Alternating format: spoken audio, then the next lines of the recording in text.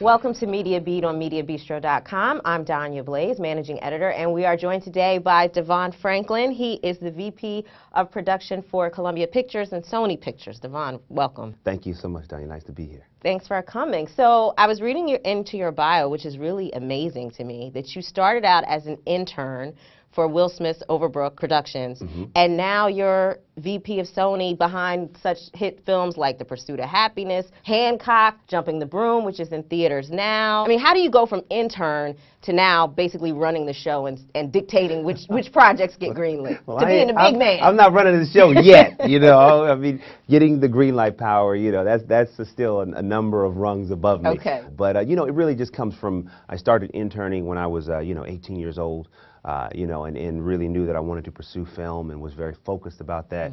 And so it's just been a, you know, I mean, a long, hard, persistent, consistent, you know, going up the ladder. You know, I mean, every step. I mean, from intern to assistant to junior executive to executive. I mean, it's you know, I mean, I've been doing it for at least 15 years. So I know it seems like, hey, it just happened, but it's really been a long, methodical process, and I still have a long way to go.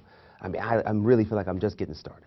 So tell us exactly what you do in your day-to-day for those who have no idea how a film gets made. I know, because so many people have no idea, okay, how does the studio work? I understand a producer, and I know that a movie gets to the theater, but how does it happen? So my job is studio executive. So with Jumping the Broom, for example, I bought the script.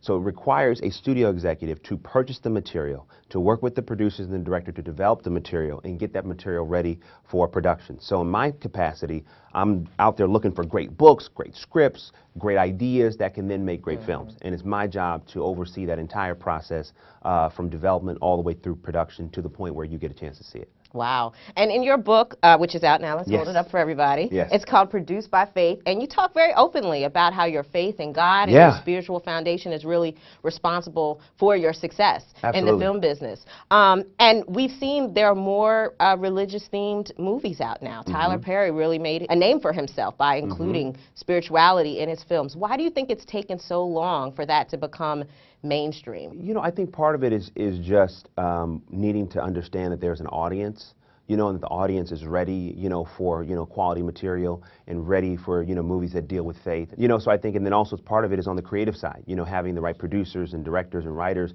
that know how to craft stories that can tap into the audience. And I do think that in general, when you look at what's going on in the world and where kind of how things are, people are looking to go to the theater and find hope, and to get inspired and to be encouraged. And I think when you have faith in a film and you do it right, it can do that.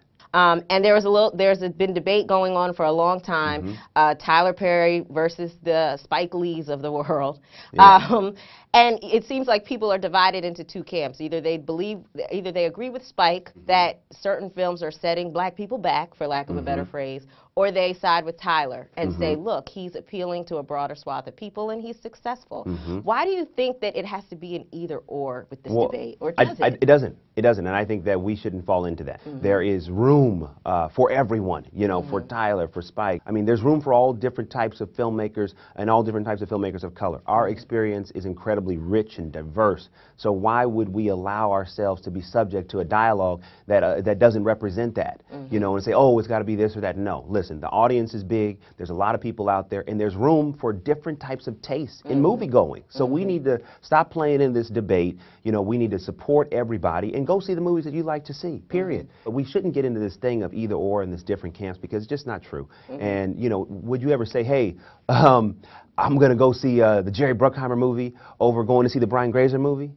No, we wouldn't. It doesn't even make sense. So we shouldn't allow ourselves to either, you know, fall into that conversation. We should keep it positive.